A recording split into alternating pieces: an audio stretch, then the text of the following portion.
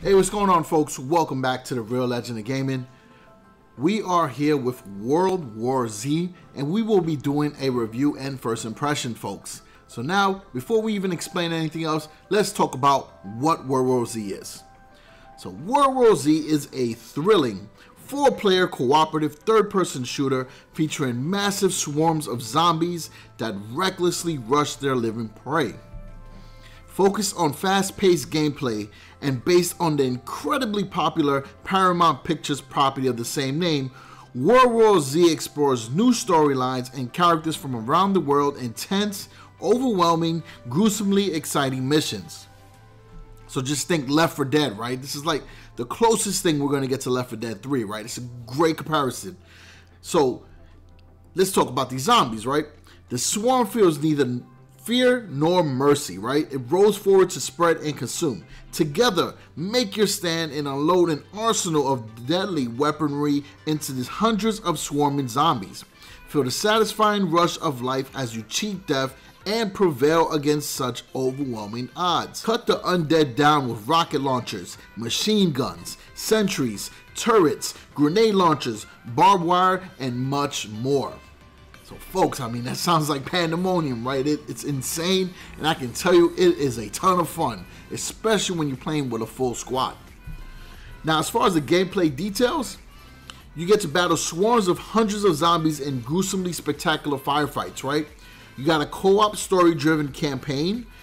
You fight other survivors in player versus zombie modes, and then you also get to level 6 character classes and weapon upgrades to take on greater challenges.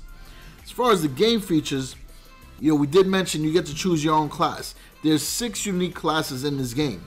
You have Gunslinger, Hellraiser, Slasher, Medic, Fixer, and Exterminator, each with their own unique perks and playstyles. You also get to customize powerful weapons to survive higher difficulty challenges. In-game zombie hordes behave like real crowds, getting stuck in narrow corridors and climbing on top of each other to reach players on higher levels.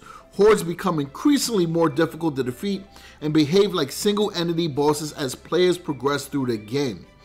Now, my experience playing this, I played a couple hours last night with my buddy The Unknown Games, and all I can say is that overwhelming amounts of hordes is an understatement, man. There was points where I would stare down in the background of the map and see non-stop, and I say that twice because that's how it felt. The zombies just kept coming over and over and over from every angle of the map. I saw zombies drop from the ceiling of the mall. I seen them jump over walls. I seen them run through train tracks, go through vents, jump out of sewer hose. Like, it was insane. They were coming from every direction, but I gotta admit the weapons are really, really powerful.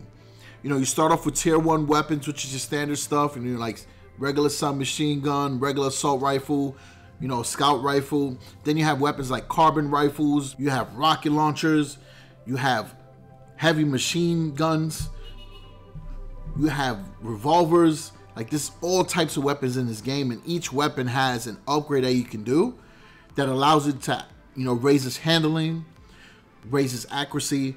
You can kind of look at it like different attachments being added, right? Now, what I really enjoy most about this game, right, because I did tell you I was going to give you my first impressions, are the actual classes. And what's cool is that the game has, 4 maps, but each map has 3 stages, and each map has specific characters that you can use. There's 4 different characters that each one of your teammates can choose, and they all have a pretty cool storyline to them as well.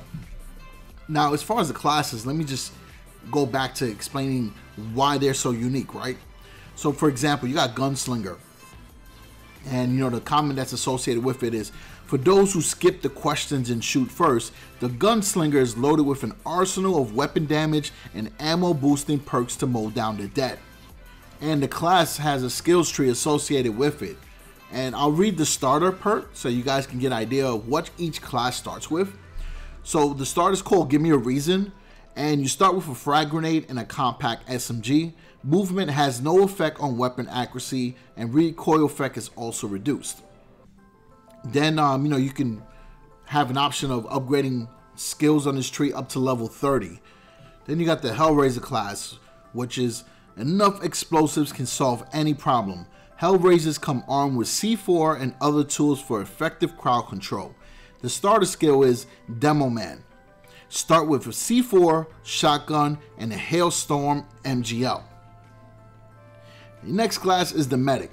Sometimes the best way to fight the undead is keeping your teammates from becoming one of them.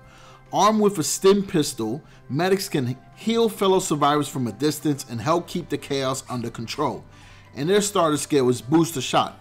You start with a stim pistol, compact SMG, and free medkit. Using a medkit on a teammate also applies 25% effect on you. Then you have the Fixer.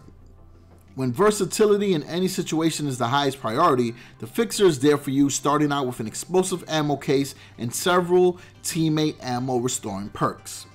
And their starter skill is Mule. Start with supply bag and scout rifle. Increase carried ammo capacity for primary and secondary weapons by 10% for all teammates.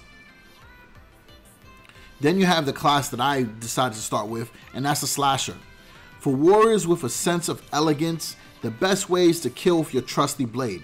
Slashers have perks that increase melee damage and effectiveness, while their armed tasers deliver electrifying results. The starter skill is called Shock Troops. You start with stun gun and compact SMG. Perform additional melee strikes before becoming tired. Melee strikes damage 2 targets instead of 1. And that really helps out when you're trying to clear a crowd. Then you have your Exterminator class. Fire is the answer. Armed with Molotov cocktails and increased fire damage, the Exterminator just wants to watch the undead burn. And the starter skill is called Fire Starter. Start with Molotov and shotgun. You deal 25% more damage to zombies during swarm attacks. And that's pretty much all the skills there and the starter perks. Overall, the game is awesome. For the price point, it's right now $39.99. It's totally worth it. It's going to be a little difficult to find it in the stores because this game is selling out everywhere. There's a lot of buzz around it. I mean, anytime you have a co-op game, you're going to have a huge crowd. Then you throw in a zombie game that's like Left 4 Dead, probably even better. You're going to be, in for a world of amazement, right? So other than that, folks, definitely recommend you get this game if you're into this type of genre.